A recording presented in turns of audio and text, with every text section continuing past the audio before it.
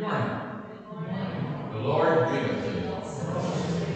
You may want to follow the service on the screen here in front of you, or you may follow it if you wish in your prayer book on page 101. And I'd just say to you that what we picked up off the internet and put on the screen regarding the psalm is slightly different in the layout from what's in the book, so I encourage you to follow the psalm on the screen, even if you're using the prayer book for the rest. So everything's up there that you need. I know some of you prefer to use your book and you can see it better, and that's grand. Just the psalm, there was an adjustment to the way it was laid out in the prayer book that wasn't carried over onto the Church of Ireland website when we were doing that work. And so, as always, we commence with our scripture sentence: to the Lord, to the only God, our Saviour, through Jesus Christ our Lord, be glory, majesty, dominion, and authority, before all time, now and forever. Amen. Beloved in Christ, we come together to offer to Almighty God our worship and praise and thanksgiving, to confess our sins and to receive God's forgiveness, to hear His holy word proclaimed, to bring before Him our needs and the needs of the world, and to pray that in the power of His Spirit we may serve Him and know the greatness of His love. Let us confess our sins to God our Father. Heavenly Father, we have sinned against you and against our neighbour in thought and word and deed, through negligence, through weakness, through our own deliberate fault, by what we have done and by what we have failed to do. We are truly sorry and repent of all our sins. For the sake of your Son, Jesus Christ, who died for us, forgive us all that is past, and grant that we may serve you in newness of life, to the glory of your name. Amen. Almighty God, who forgives all who truly repent, have mercy on you, pardon and deliver you from all your sins, confirm and strengthen you in all goodness, and keep you in eternal life, through Jesus Christ our Lord. Amen. Please stand. O Lord, open our lips. O God, make speak to save us. Glory to the Father, and to the Son, and to the Holy Spirit.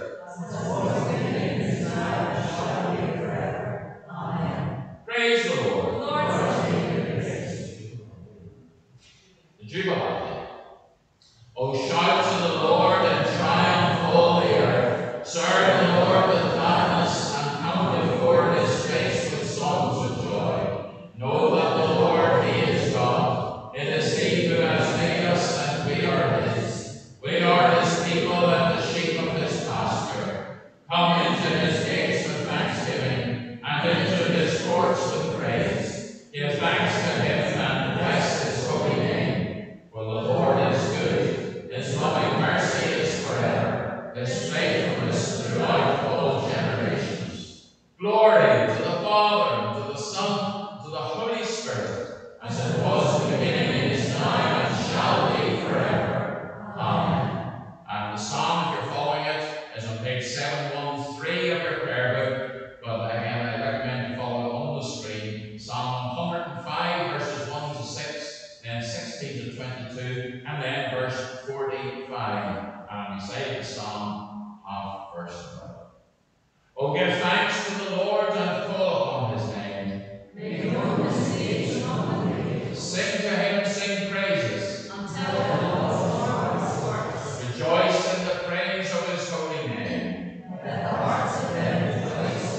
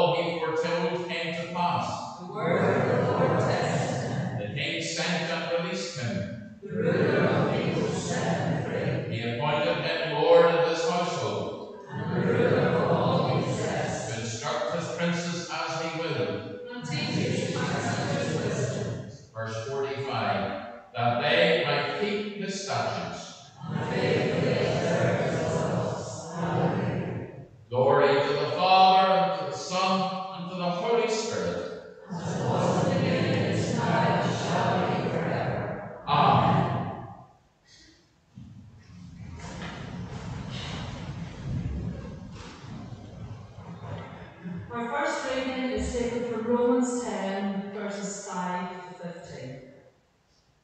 Moses writes concerning the righteousness that comes from the law, that the person who does these things will live by them. But the righteousness that comes from faith says, do not say in your heart, who will ascend into heaven, that is, to bring Christ down, or who will descend into the abyss, that is, to bring Christ from the dead. But what does it say? The word is near you, on your lips, in your heart. That is the word of faith we proclaim. Because if you confess with your lips that Jesus Christ is Lord, and believe in your heart that God raised him from the dead, you will be saved. For one believes with the heart, and so is justified, and one confesses with the mouth, and so is saved. The scripture says, no one who believes in him will be put to shame. For there is no distinction between Jew and Greek. The same Lord is Lord of all, and is generous to all who call upon him.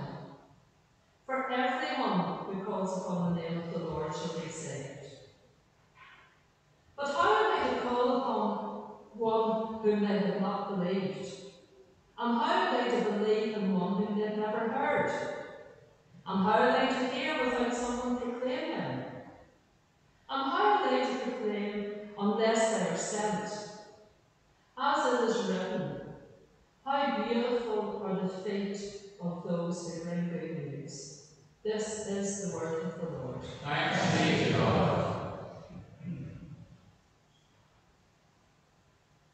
The Canticle Great and Wonderful is on page 129, page 129 of your prayer book. Please stand as we read the Canticle Great and Wonderful. Great and wonderful are your deeds, Lord God the Almighty. Just and true are your ways, O King of the nations. Who shall not revere and praise your name, O Lord? For you alone are holy. All nations shall come and worship in your presence. For your just dealings have been revealed. To him who sits on the throne and to the Lamb be praise and honor and glory and might, forever and ever. Amen.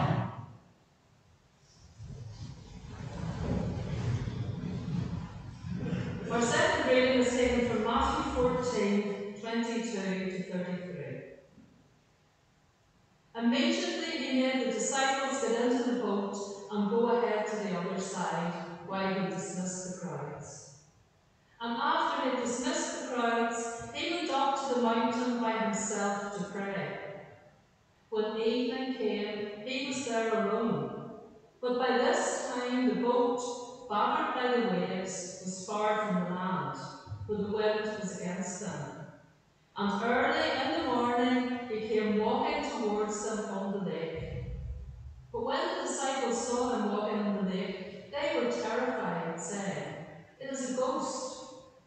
And they cried out in fear. But immediately Jesus spoke to them and said, "Take heart, it is I. Do not be afraid." Peter answered him, "Lord, if it is you, command me to come to you on the water." He said, "Come." So Peter got out of the boat, started walking on the water, and came towards Jesus. But when he noticed the strong wind, he became frightened, and he was beginning to sink. And he cried out, "Lord, save me." Jesus immediately reached out his hand and caught him, saying to him, "You of little faith, why did you doubt?" When they got into the boat, the wind ceased, and those in the boat worshipped him, saying, "Truly you are the Son of God." This is the word of the Lord. Thanks be to God. The Canticle Benedictus, please stand. Blessed be the Lord, the God of Israel, who has come to his people and set them free. The Lord has raised up for us a mighty Saviour, born of the house of his servant David. Through the holy prophets God promised of old to save us from our enemies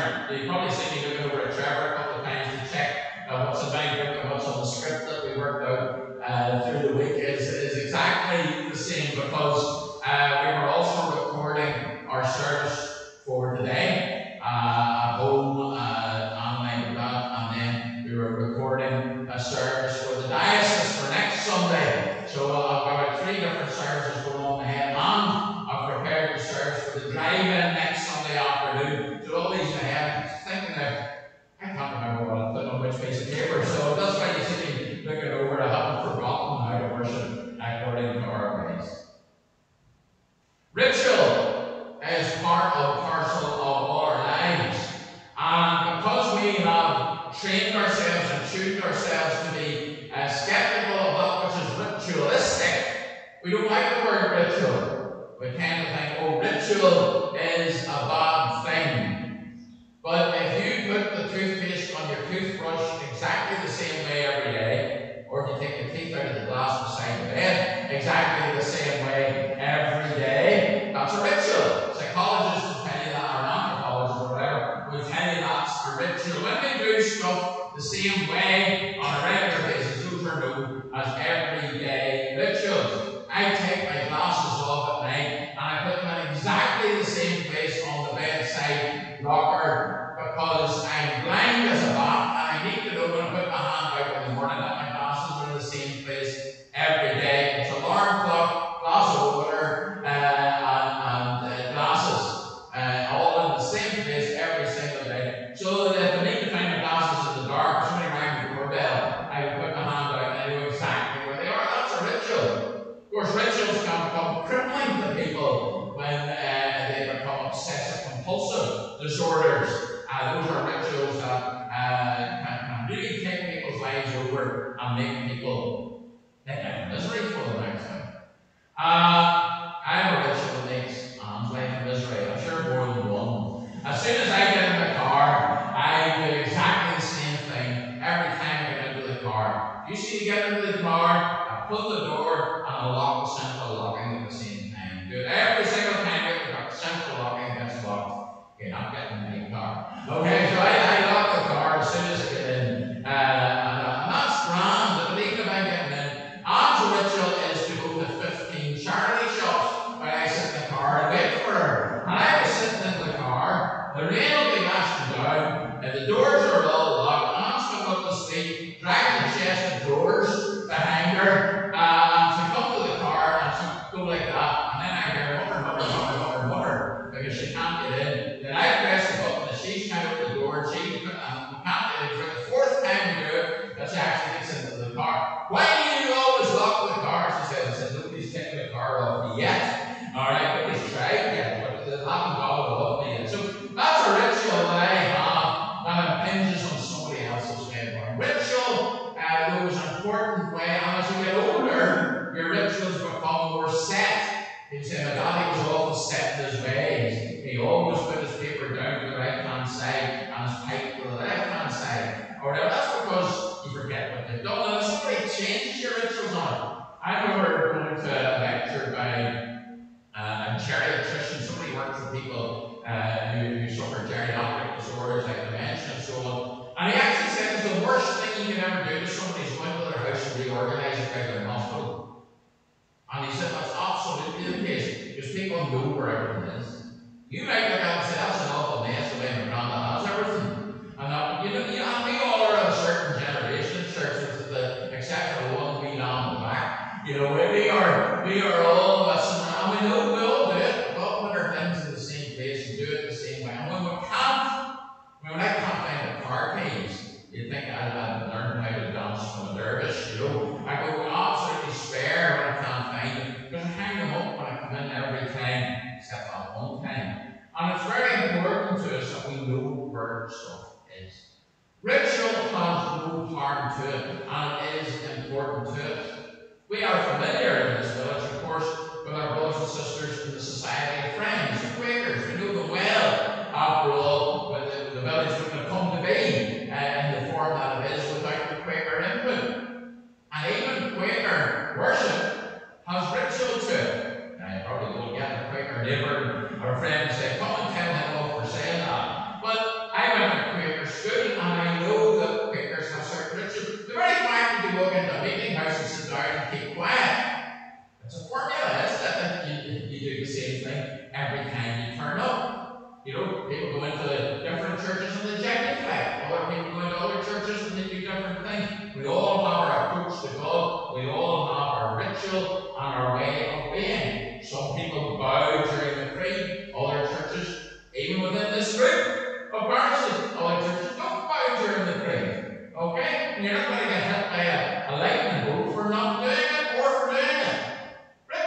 part and parcel of human existence. Part and parcel of how we are and how we survive and what we do in religion and faith. In my Quaker schooling, you knew exactly what was going to happen. You walked into the dining room, you stood behind your chair, and there was a silence for Quaker grace.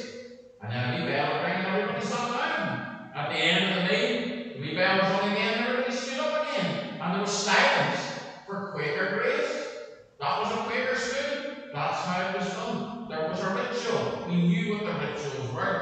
There are rituals to how we worship. There are rituals to how everybody worships. We make rituals, and they are important, but we can make things ritualistic. We can make rituals so formulaic that we can't see the wood for the trees. The ritual gets between ourselves and what we want to achieve. That's what happens in everyday life when the rituals become OCD, for example. That people, it comes between the quality of life that people would like to achieve, but it blocks the way. And so it can be in worship. We can make our ritual too important. They can be too tied to the perfection and the perfecting of ritual. We can be too sloppy about it as well, but we can be too tied to it, and it starts to get in the way. It's the same with religious experience and conversion to Christ. We can turn coming to Christ in faith into a ritual. We can make it something that it was never meant to be. St. Paul says in Romans chapter 10, verse 9, because if you confess with your lips that Jesus is Lord and believe in your heart that God raised him from the dead, you will be saved. He doesn't say anything about the cross. He doesn't say anything about being washed in the blood of the Lamb. He doesn't say anything about praying a prayer of repentance. He doesn't say anything about those. Now I want you to consider something. First of all, I'll tell you a parable. It's a parable that comes to us from Hinduism, and it's my version of it. You've probably heard better versions of it. A group of blind men, and they heard that there was a creature called an elephant.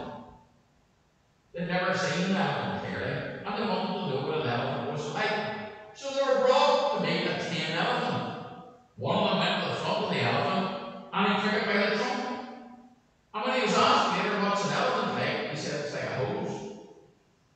One of them was taken to the back of the elephant, and he took the elephant by the tail. He was asked later, what's an elephant like? He said, an elephant's like a rope.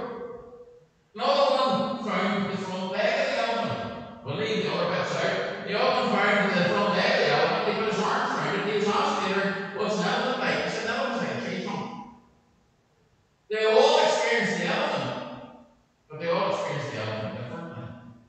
We all experience Christ. He deals with us as individuals. Why are there those in our world and in our churches and in our fellowships, and particularly in the evangelical and fundamentalist wing of the church, who insist that we must all encounter Christ with the same words, the same formulae, and say the same thing? That you can't be a Christian unless you say A, B, C, D, and then you find that they left out E, F, G, and before you know it, you have to do 26 things. And instead of giving us a pathway to Christ, created an equation, a formula that you must conform to. Unless you say it this way, you're not saved, people will tell you. Unless you pray a prayer in this fashion, you're not saved. Unless you have come to Christ in this way, you're not saved. And yet, we all come from different places, and the glory of Jesus is he treats you as to who you are, the individual that you are. You may go away saying, I've experienced Jesus and he is like this. And the person beside you said, you know, I've experienced the same Jesus and he's like that. In my youth, up to 30 years or so ago, we had a phenomenon in the world of the Eastern Bloc country. Those countries practiced in their governance Marxism, which is an atheist philosophy. And they forbade in many of those countries the worship of God, in whatever form it was. Muslims, Jews, Hindus, Christians, and everything in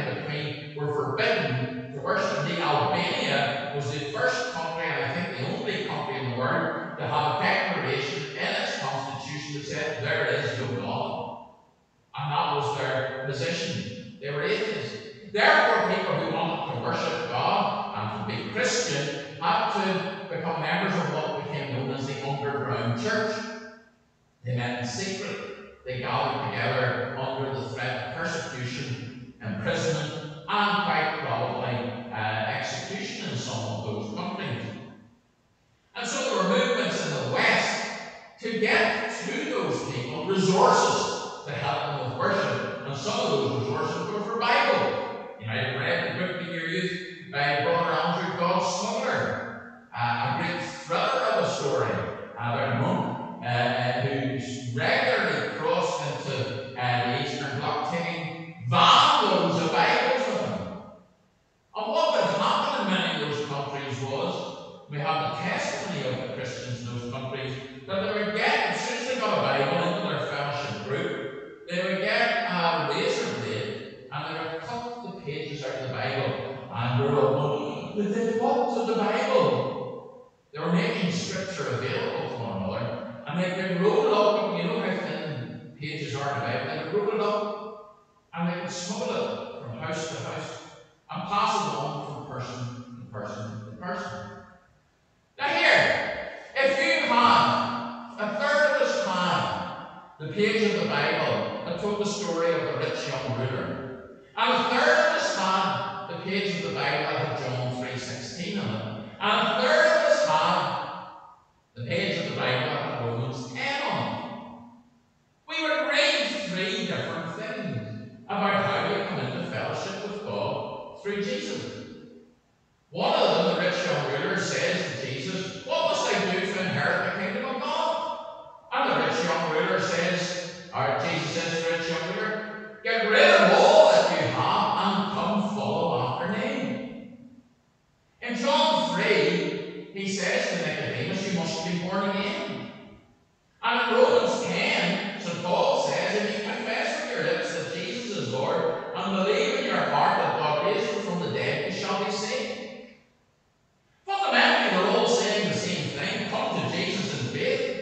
Repent of the thing that's in the way. But none of those actually use the word repent, for example.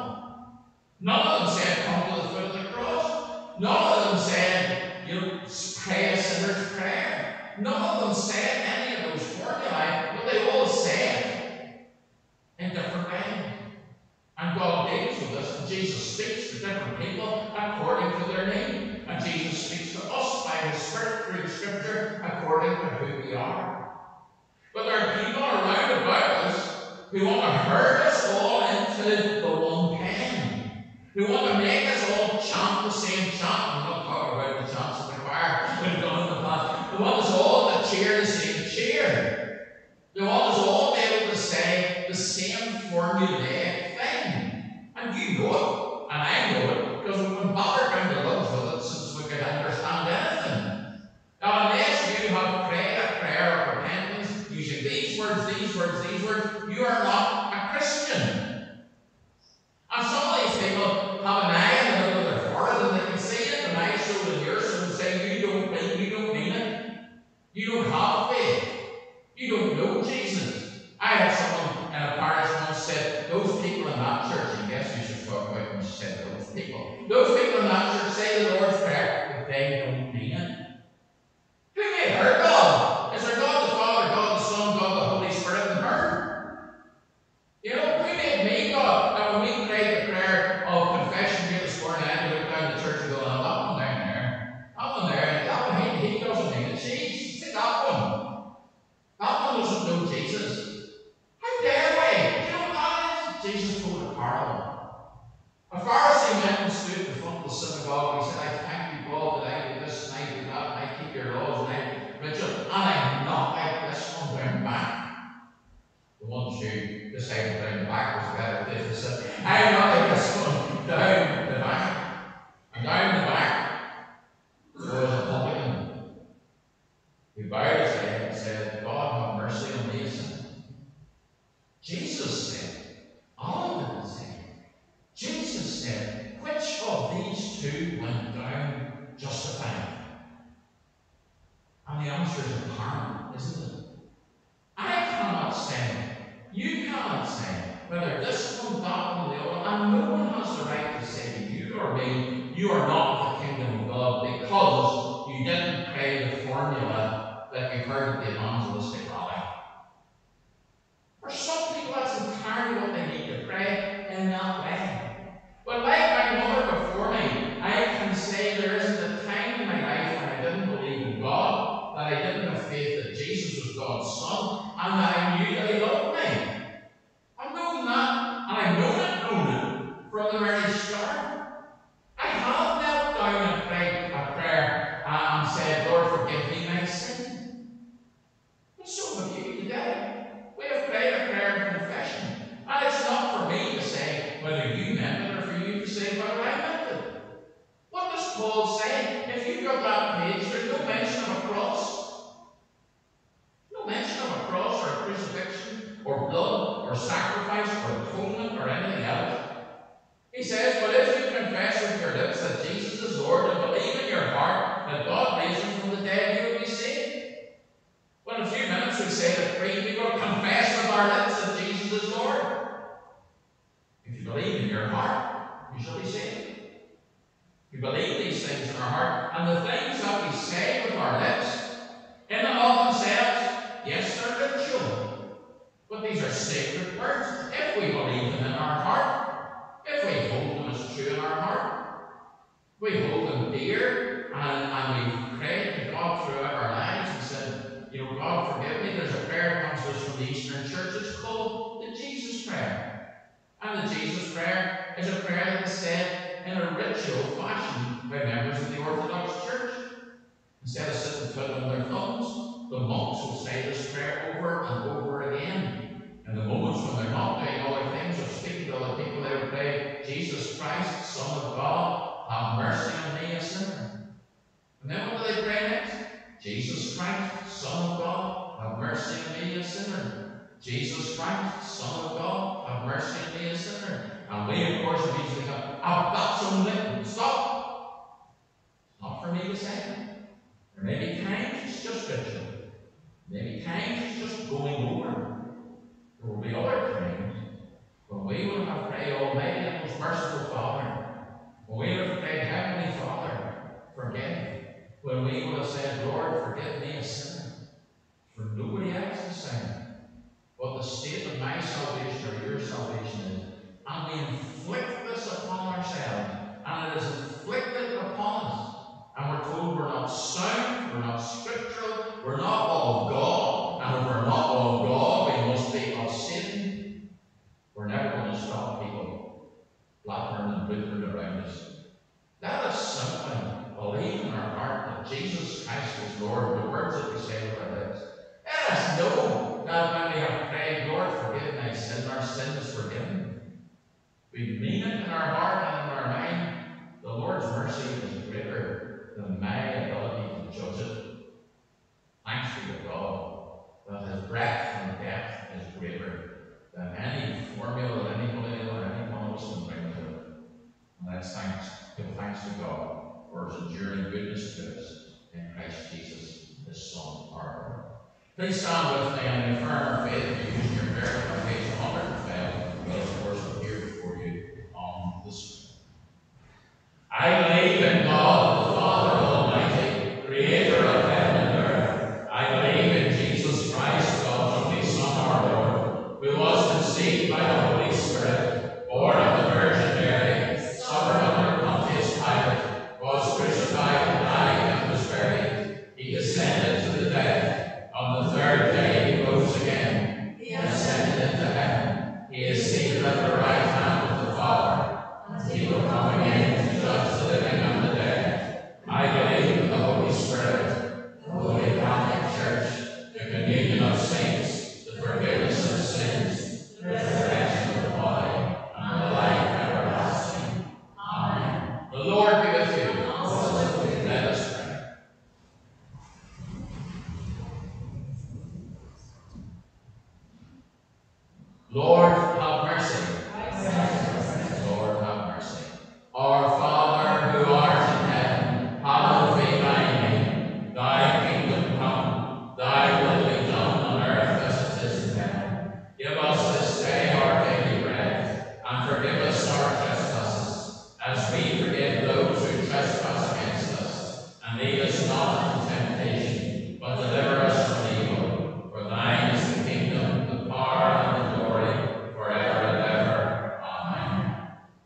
Show us your mercy, O Lord.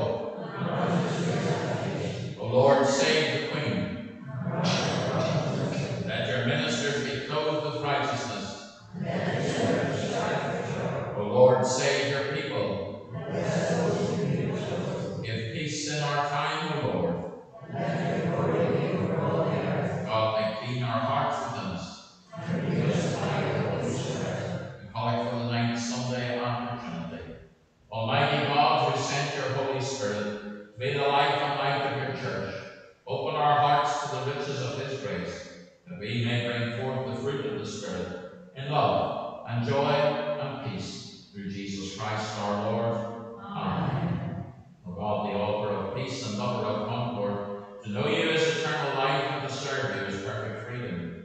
Defend us in all assaults or enemies, that we, surely trusting your protection, may not fear the power of any adversaries, through Jesus Christ our Lord. Amen. O Lord, our heavenly Father, almighty and ever-living God, we give you thanks for bringing us safely to this day. Keep us from falling into sin or running into danger, and in all things guide us to know and do your will, through Jesus Christ our Lord. Amen. Our prayers today, we give thanks to Almighty God for the Church of Jesus Christ in all the world. We pray and give thanks to God for John, our Bishop, Archbishop, and Primate of all Ireland. Bless your servant John, O Lord. Guide him with wisdom and strength, and be to him an ever-present strength. Be with all the clergy and people of this diocese. Those churches that have yet to open, may they continue to find fellowship together in new and interesting ways. And those churches, like ourselves, that have already opened, may we be granted peace and safety as we gather Sunday by Sunday. Lord, in your mercy, hear our prayer. We pray for the nations of the world, and in particular we pray for the country of Lebanon and the people of Beirut. We pray for those who have lost loved ones and have lost their homes, have lost access to food supply and medical services. Lord, have mercy upon our brothers and sisters in the Lebanon country who back ancient times, a country that our Saviour Christ visited as he went to Tyre and Sidon, country mentioned in the prophets. An ancient land, a beautiful land, a broken country. And be with all those who strive to bring help and relief in dire circumstances. Be with the leaders of the nations, that they might have wisdom, grace, insight, a desire for justice, truth, and peace. We pray for those who make important decisions regarding the pandemic that afflicts all humankind at present. Lord, in your mercy, hear our prayer. Be with the sick and afflicted, we pray, O Lord, especially those known to us, those who are struggling with their health. Bless them with the gift of healing and recovery, and be with those who care for them. We give thanks again for our health service, for our doctors and nurses and everybody else who works in support throughout that service this time. We may have people known to us who are ill, so let us pray for their healing privately at this time. Lord, in your mercy, hear our prayer. We pray for all who have lost loved ones in recent days. Particularly in our local community, we remember Gillian Edgar and her family.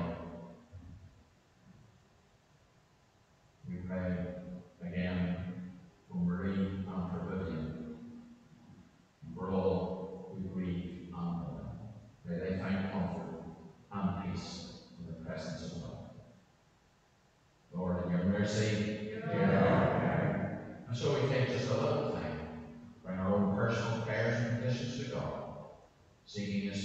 seeking his blessing, seeking healing, strength, love, and forgiveness.